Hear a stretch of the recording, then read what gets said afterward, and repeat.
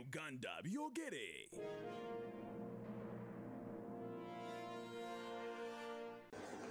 Ensonga y'ettaka ya kutimba bbula Bannayuganda kubajja ku nsonga ennene eya governance. The land question for me is a governance question. Era abagyekwekamu singa kyani nkoze bulungi nga ompitiddeyo omu ku bagyekwekamu nti baagala nnyo enkyukakyuka. Ekisooka bambuulire nti balwanirira ani. Nawuliddeyo abagamba nti balwanirira ab'ebibanja abali ludda wa. Mami kibazo ebbanga lyemmaze nga ndi musajja mukulu ngoberera ensonga siwulirangayo bwebagobye muntu ku kibanja nga tewaliwo atunda. Wabeerawo ensonga bbiri, either waliwo atunda waliwo ateekateeka okutunda. Tewali wantu wendabye evictions nga abalikola tebalina mundu. Kiba kitegeeza nti guno muzannyo gw'abalina obuyinza mu ggwanga. Subscribe to Uganda byogere. Tuli naawe. Nyogiyita leader of the minority. Nemubuuza nti byawukana bitya naye ndowooza bigambo. Oweekitiibwa Mathias Mpuuga Nsamba sebo tukusanyukira. Sebo nze asinze azze wano kusimba nange sebo ndi lead of our position mu parliament. Ebirala biri mu bitabo.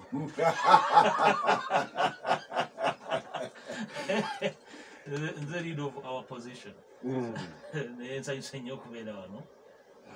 Akabanga kabadde kayise nga tuwayaamu wano naye ekinkoze bulungi nti Mukama ambedde mu mbeera gye tuyitamu ey'akayuuguumu. Bannayuganda bonna gye muli mbalamusaako. Mbasaasira bye muyitamu byonna bitegeerekeka, bye mugumiikiriza ne bye mukyayi byonna bituufu. Era mbasaba obutalekera okukyawa bye mukyawa n'okwongera obutagumiikiriza nnyo oyo madde mugumiikiriza. Manyi njogedde Luganda muntegedde bulungi naye mmanyi embeera gye muyitamu n'abaana ewaka ku muggalo nammwe gye muli nga temuli bageme nga muli mu muggalo mulinze akameseji ka nabbanja kali katuttu ne bato yaweddeko nga tekazze. So basaasira naye nsanyusa nnyo okugabana nammwe olugero lwaleero.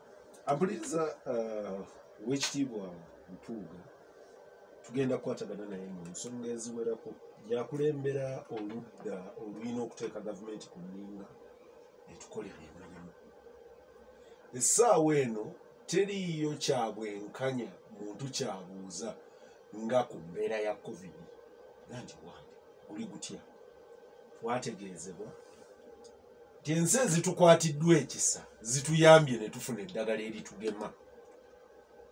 Ensimbi ezaffe ate mukulu Mpuuga tuli ba mukisa ne palamenti ewedde abaddeyo. Bwe baali batemaatema bajeti eneddako yaliyo. Bwe baali bagujula mu eri ewedde ne bagaa nti kino ekitundu kikendeezeeko yaliyo. Juzi palamenti yalonda akakiiko ne bakannyonnyola nti mwategedde nti sente ze twateeka okugula vaccines tetunnafuna.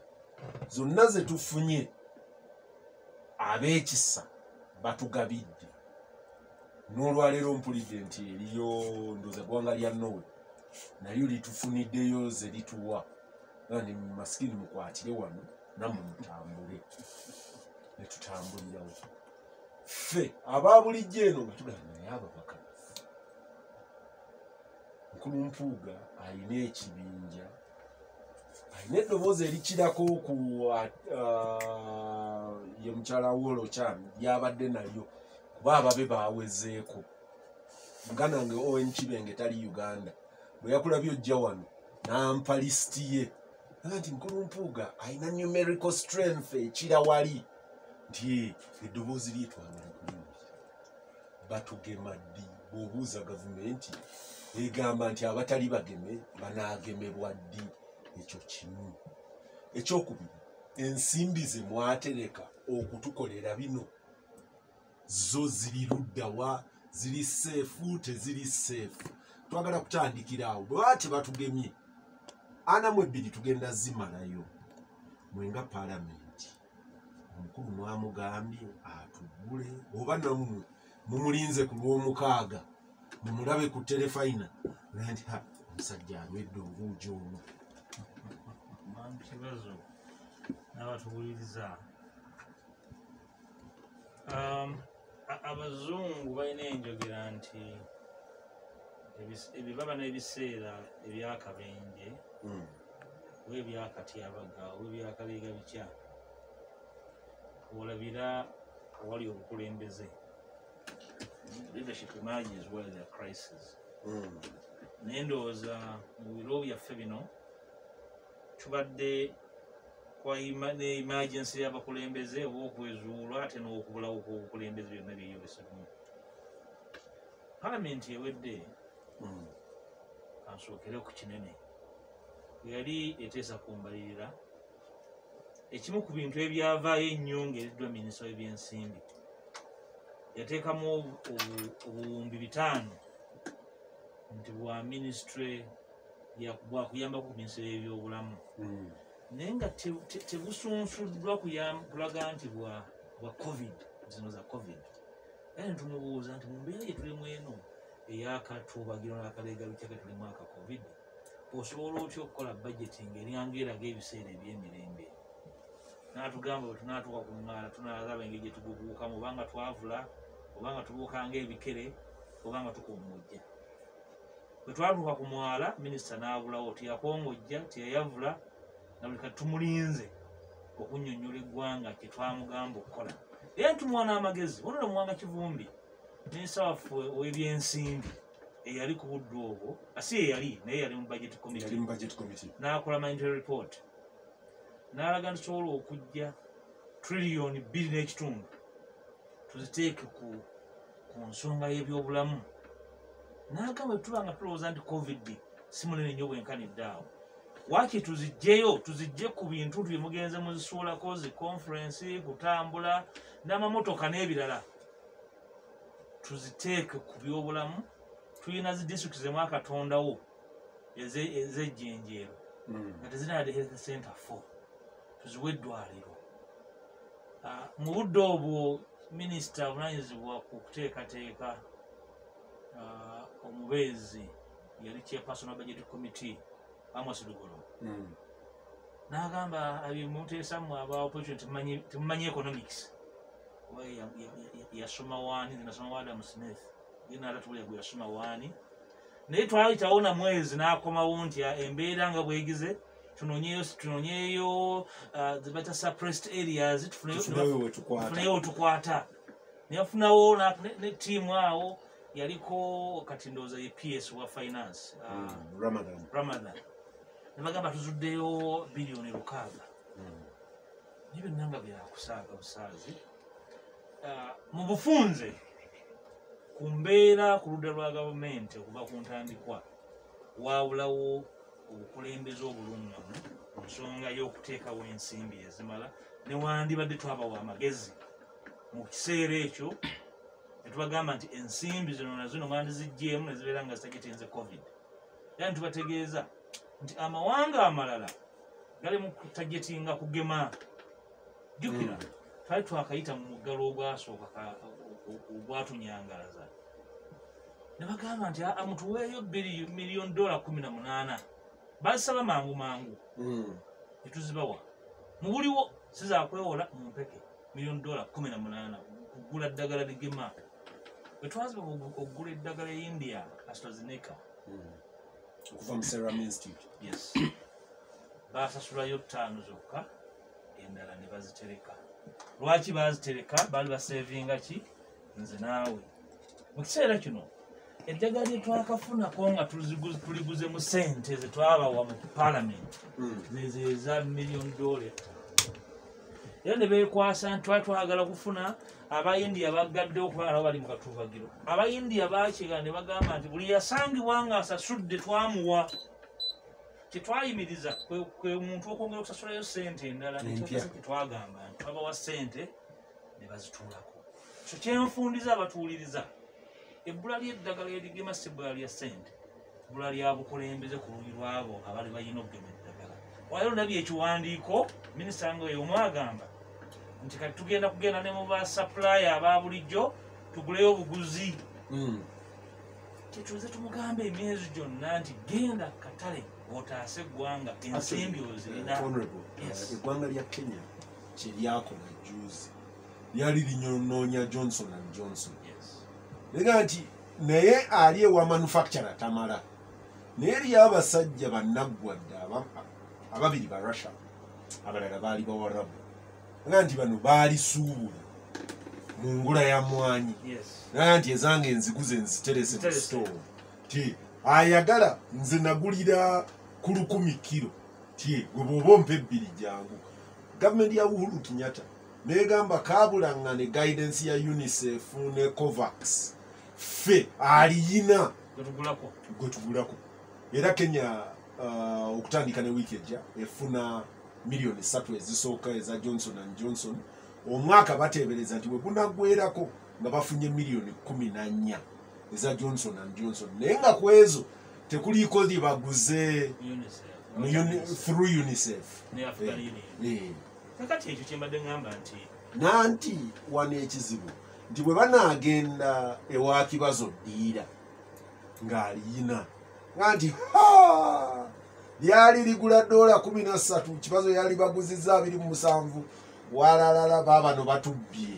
Kakati ekyo kyogera ku nsonga bbiri. Ekisooka kwe kubanga kyetuyita obwesige bwafa nti ne bwoba oyagala kukola kituufu abantu bakwesiga. Eyo gavumenti yeenoonye ekomyewo obwesige bw'abantu nti oba okola ekintu ng'okikola mutima mulungi abantu bajja kutegeera lwaki wadde oyagala kukanika benzi ng'olina makanika omulala n'osalawo okugenda wava munno gwe bagamba nti wa bbeeyi kubanga oyagala ekisinga obulungi.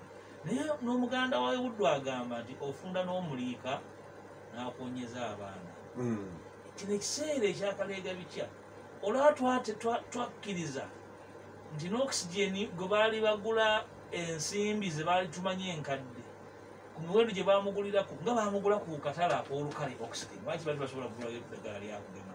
Ndowooza kyakwekwasa era kikyabutaliimu era kunze gwe musango ogusinga obunene eri ba minisita ne gavumenti ya Mwami Museveni nti nga balina ensimbi zibazina mu ngalo baalema okugula eddagala okuleeta bannayuganda bagemebwe. Twabawa amagezi era ebimu kyobadde onga kyeyala okuddamu ng'ofunze nti ekiwandiiko kye naddamu Ssaabaminisita ng'akoze alipoota mu Paalamenti n'endyoka muddamu okufuula Paalamenti era nalaga obujega bwabwe nti baali bakola pulaani baazikola nga baagala okufissa kifo ky'okutaasa obulamu balinga nga bakolera okufissa ne balinda gundi atuwaddeyo ery'obwasiisi gundi atuwaddeyo NG etuwaddeyo amawanga amalala galina enteekateeka ennungamu tegaalinda lyabuwa gagenda mu katale faani yatugoba mu katale. Kizuuliddwa nga n'ensi endala si Kenya yokka ensi nga Botswana basobola okugula doozi ez'emiliyoni 5 naga nti ffe tuli covered. Wano ani yafulutira ku mulimu nga alina okugenda okunoonya eddagala ng'olina ministry erimu baminisita primary school namba nga balina abakozi minisitule y'ebyobulamu y'emu ku minisitule ezisinga abakozi abangi betwogerako nti bakugu era tewali awakanya bukugu bwabwe naye kibayita okuteekateeka their planning function yafa era y'ensonga lwaki tuli mu mbeera eno.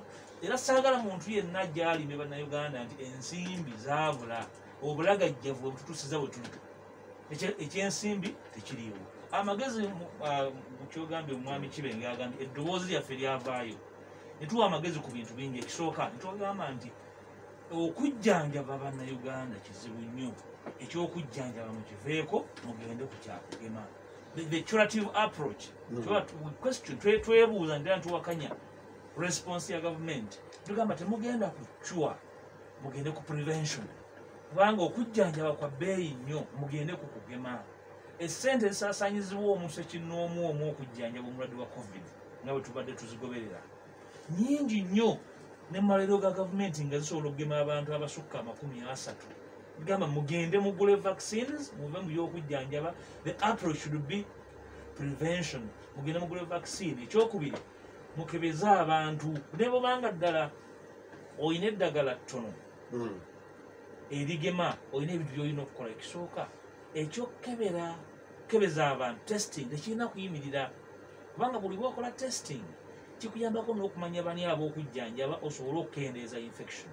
ekyaliwo nti twagenda mu muggalo lockdown gye twawakanya ey'olugenderezo twagamba nti tuufu eggwanga okuggalwawo naye liggalweewo mu ngeri enteeketeeke ng'erina n'ekigendererwa bwe baggalawo ekiba kikuggazizaawo obyeko by'okola mu budde obwo ffe twaggalawo twalinganga abagamba nti tuggalawo twekweke tuveeyo ng'obulwadde bugenze obulwadde tebwagenda bukyaliwo so we even advise tugamba nti tuwa amagezi bw'oba oggala eggwanga liggala ennaku 14 oggulewo ennaku 7 ne tuwa n'ensonga lwaki 14 nti mu nnaku 14 abasawo batugamba nti gw'otadde wabbali ng'omuteebereza aba yeeyubudde oba mulwadde oba si mulwadde ekyokubiri mu nnaku 14 ne gw'ozudde nga mulwadde aba arespondize ku treatment either ng'ateredde oba ng'ali mu mbeera etereera olwo ng'osobola okuta kubanga planning yali linear planning yali eyina eriiso limu yatunulira byabulamu byokka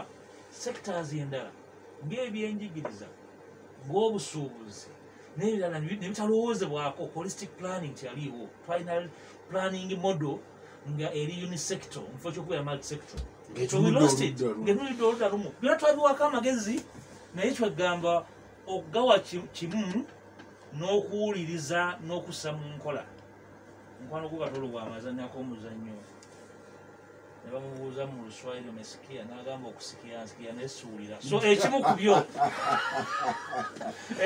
ampuliriza mutindo kasibayo baawulira yonna yes omukulu we mumbuulizi when are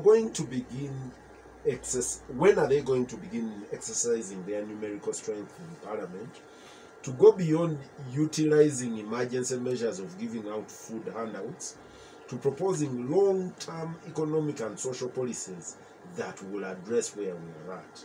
Number 1, youth unemployment. That has got worse because of these 2 years of no work. Rising costs of health care that we could blame no one for. A punitive tax regime that has also been left in place during this COVID, that disproportionately affects micro merchants in all economic sectors. Omukulu should not play a blame game. He should talk counter proposals. Owen. Well, Owen, I appreciate you.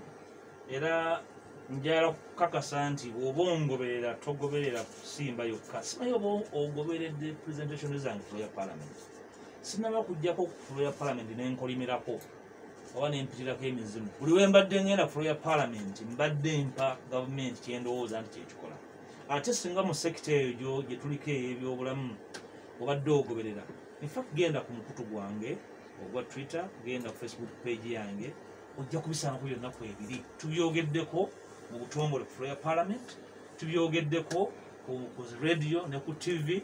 We have been very clear and unequivocal. In the next few weeks, actually not weeks, days, officially tugenda kutongoza the opposition initiative agenda ebigendererwa byaffe ku nsonga nyingi nnyo omuli ebyenfuna ebyobufuzi tuli vulnerable ku nkola ey'okugabana obuyinza ku by'emisolo ku by'emirimu ku nkolagana n'amawanga amalala tugenda gitongoza mu butongole ng'eringanga roadmap yaffe sigamba nti tugenda gikwata bukusu nti enkya kino oluli kino naye okuwa ekifaananyi amabago ge tugenda okubanga tulondoola n'okutandika n'okwanjula eri eggwanga nga opposition kubanga amateeka gatukkiriza okukolera ekyo njala kugumya mwami Owen ombeemuko n'obwesiga obutonotono nti nina byenjawulo okukola mu ngeri enjawulo si nkola yange kukolimira kizibu nga nkisanze nzikiririza nnyo mu solutions and probably the next time you hear from me olungamba nti ndi ku kkubo tuufu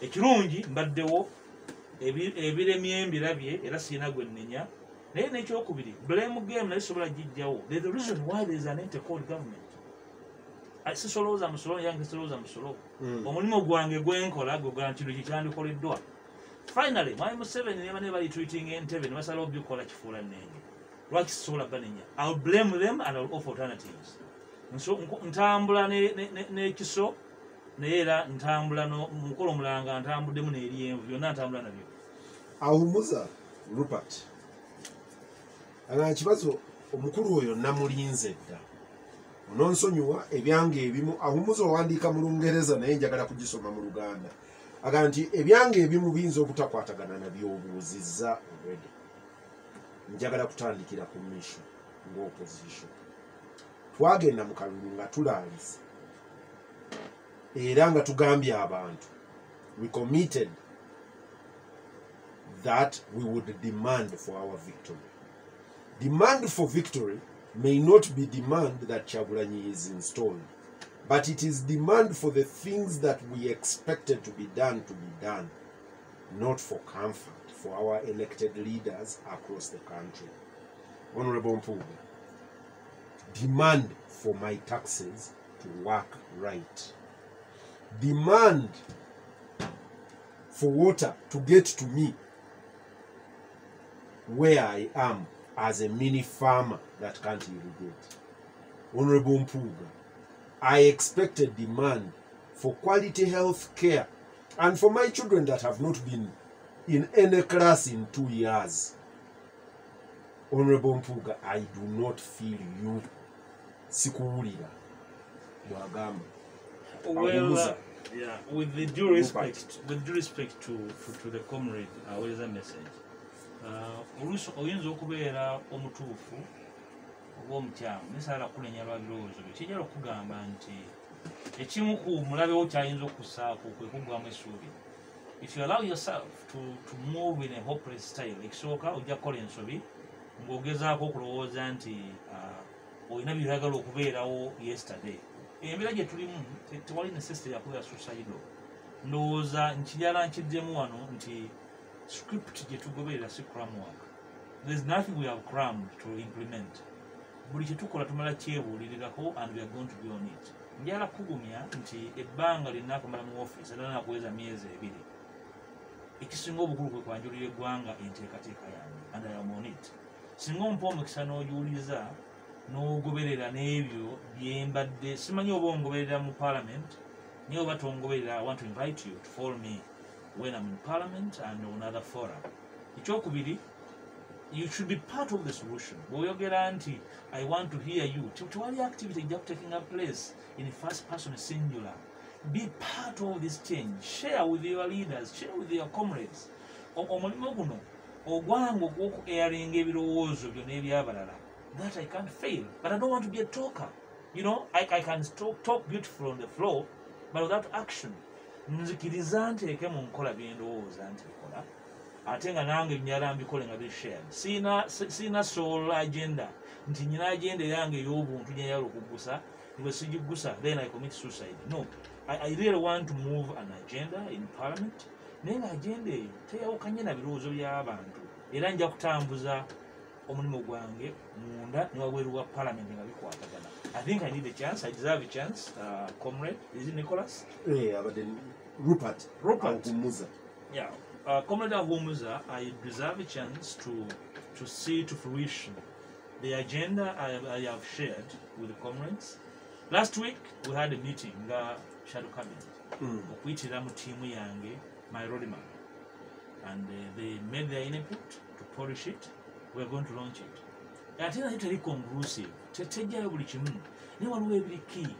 We are battling. Oli mu kwogera bagala kulaba amazzi, bagala kulaba amasannyalaze. But there's an elephant in the room. Eyekwese wansi w'ekitanda, buli kitanda kiri mu bbanga. Governance. I think we need to be serious. Tuleke ku addressinga bintu buli micro, and I'm going to offer leadership to address the issue of the elephant in the room in our politics. Ye issue y'ensonga lwaki oyisa budget ya COVID state house ng'eyina emisede nyingi zenkana eza vaccination as if the epicenter of COVID is in state house. So these are governance issues. Let's all as this cutting over to ku nsonga eziri micro. Not that they are any less important.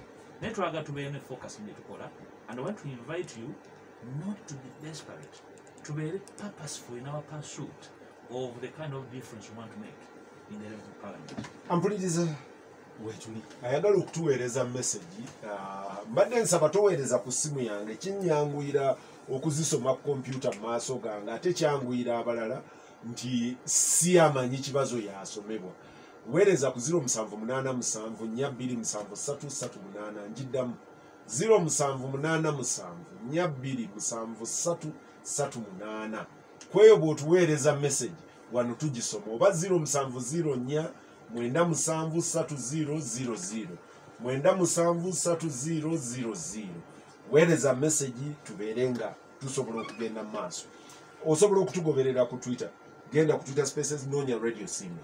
Totegana na bidala kunoonya luzungu lungi gwe noonya kunoonya Radio Simba bw'oklikinga wonna mu nsi w'oli osobola okutuwuliriza ne tubeera nga tukwatagana. Mmanyi nti ne bakwano ba Honorable Mpuuga bw'obanga oli mukwano gwe ndowooza ku Facebook oba ku Twitter naye osobola okumufuna essaawa eno nabo ba broadcasting live tusobola okukwatagana. Ampuliriza Lutindo tulina leader of opposition in parliament ne mubaka wa wano waffe wa wano mu Buganda Achebe yagambanga nti wawech ours is ours but mine is mine. Tusembera eriyo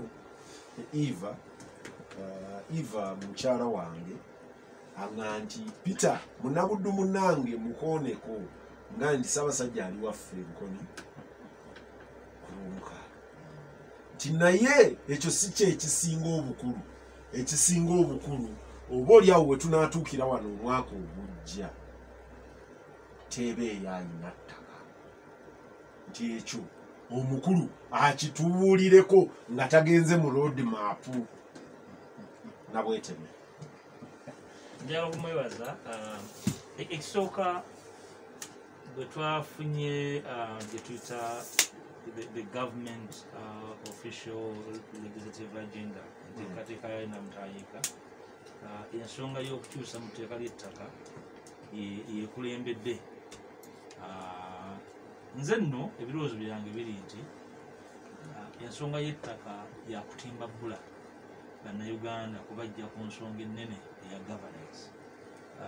The land question for me is a governance question. Era abagyekwekamu singa kyani nkoze bulungi nga ompitiddeyo omu ku bagyekwekamu nti baagala nnyo enkyukakyuka. Ekisooka bambuulire nti balwanirira ani. Nawuliddeyo abagamba nti balwanirira ab'ebibanja abali ludda wa. Mami kibazo ebbanga lyemmaze nga ndi musajja mukulu ngoberera ensonga siwulirangayo obagobye muntu ku kibanja nga tewaliwo atunda. Wabeerawo ensonga bbiri, either waliwo atunda waliwo ateekateeka okutunda. Tewali wantu wendabye evictions nga abalikola tebalina mundu. Kiba kitegeeza nti buno muzannyo gw'abalina obuyinza mu ggwanga. Era ndowooza batimbye ebbula bannansi ko balowooza nti babalwanirira olw'okubula ebintu eby'essimba bye bakolera abantu nga bakaaba obwavu abavubuka nga banoonya emirimu baagala balowoozesa nti obwavu obugenda mu maaso obw'emyaka 3 enkaayana z'ebibanja byeri buleeseewo. Naye ate lowooza ne ku kino buli bafulaginga land question equation yayo equals the Mailo problem. Kati ekigobya abantu mwamulu naye wali watali Mailo kiki kiba kitegeeza nti there's a dishonest conversation going on in the country and we are going to address it. Nesunze nnyo emboozi eyo nesunze nnyo ebbagiro lijje ntegeere ddala ekinyusi kyoyo agamba nti the land question is the Mailo problem. Nolwekyo bujjawo Mailo abagoba abantu ku ttaka lya gavumenti eryaliizi nti awo nawe ojja kuba. Subscribe to Uganda Byogere. Tuli nawe.